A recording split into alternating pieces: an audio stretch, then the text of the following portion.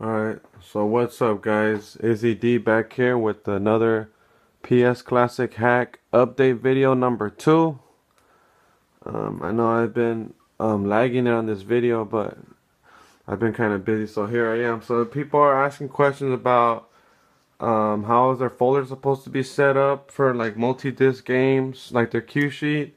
How can you run a multi-disc game? And I'm about to show you that. So let's look for a multi-disc game. Let's go. When I want to see that was a Strider. I know the Strider PS1 has part 1 and part 2, and the way I set it up is as soon as you click play, it's gonna boot the first disc. So I'm gonna show you what the folder is supposed to look like. So I don't know if you can see that red light. That's my USB stick connected to the power hub. That blue light is the powered hub, and it's connected right here to the USB. So it's always good to have an extra copy. I have another 128 gig stick here just in case anything happens to my original. All my files are safe on that stick. So I'm going to show you guys what it's supposed to look like. So here it is, Sony games. Alright, now I was trying to find this. Alright, the easy way to do this, Strider, and then we're going to see what folders it's. Okay, it's in number 83, if you can see that. That's the easiest way to find it. Just type the name. I'll show you the folder right here in one of the Q files. Okay, so we go to folder 83. Should be Strider. So I'm just going to answer a few questions here. How your cue sheet should look. How everything should be labeled. And what you need to get this game, the multi-disc, running. Alright, here we go. So you go to game data. So you see, sorry,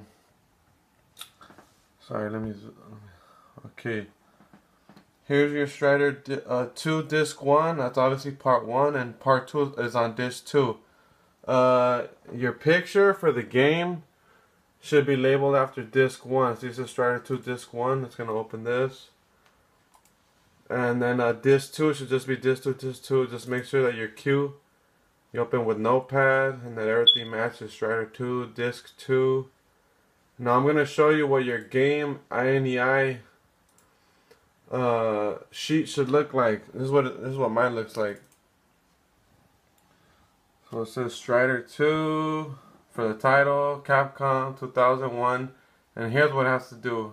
Here's what it has to, what's very important. Where it says discs, you're gonna have Strider 2 disc 1. Make sure the space is exactly how it is on this side. The names have to match. You're gonna place a comma, and you're gonna write Strider 2 space disc 2 exactly how your cue and your bin file is over here, so it knows what to read or where to get it from. So yeah, that's how it should look when you're running multi-disc games. That's how your game INEI sheet should look like. So we're gonna exit out of here. Any questions? This is what it looks like, okay guys? Make sure you have a comma here and just write the same thing on this side, but write disc 2.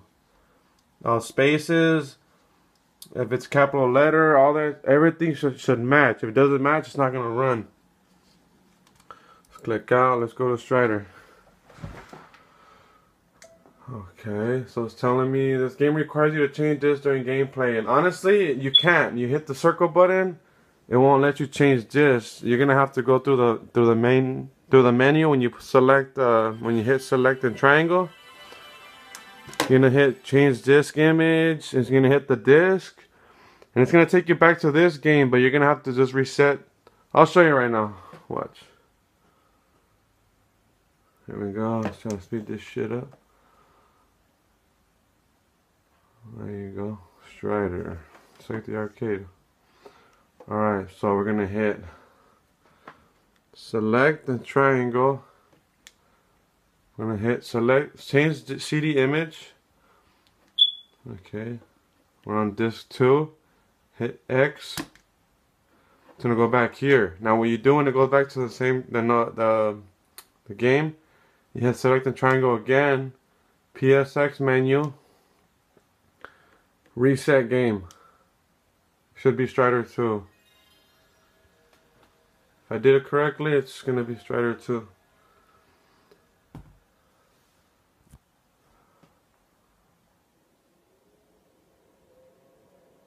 Wait a second now. And I believe that is Strider 2.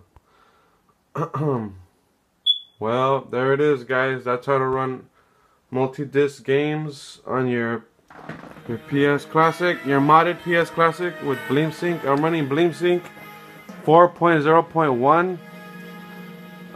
Yeah, and that's it, guys. Watch, just say Strider 2. Strider 2. So yeah, just copy what I have in my game INEI folder. Make sure everything matches, all the letters, all uppercase, lowercase. Yeah, and it's pretty simple, guys. That's it. So you have Strider 1, Strider 2 disc 1 and Strider 2 disc 2. That way it knows where to grab the image from, the bin file. But yeah, any other questions, subscribe, ask, and I'll surely answer them, okay? Thanks, guys. Bye.